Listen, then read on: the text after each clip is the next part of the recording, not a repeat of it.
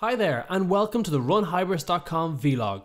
My name is Colin Longworth and I'm the Chief Instructor of the SAP Hybris Masterclass. In this video series, we'll detail quick tips, tricks and insights for SAP Hybris. So let's get started. In this example, we're going to look at Solr and Synonyms. To do this, we're going to move into the Systems folder of Backoffice and scroll down to Search and Navigation, choosing the fastest search configurations.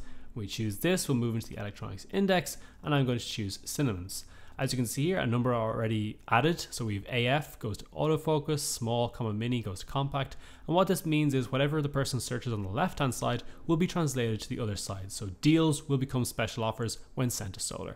To add a new synonym, we're going to click at the very bottom and choose create new synonym configuration. We're going to add in from, so for example, I'll say cam, and we're going to change this to camera. For the language, I'm going to choose English, and then click done. When I'm finished, I'll check that it's been added, and it has. Scrolling back up, I'm going to export to Solr, and now the synonym is live within the Solr index. Thank you for taking the time to watch this tutorial. If you're looking for more insights, code snippets, and worked examples, we invite you to check out the full SAP Hybris Masterclass at runhybris.com.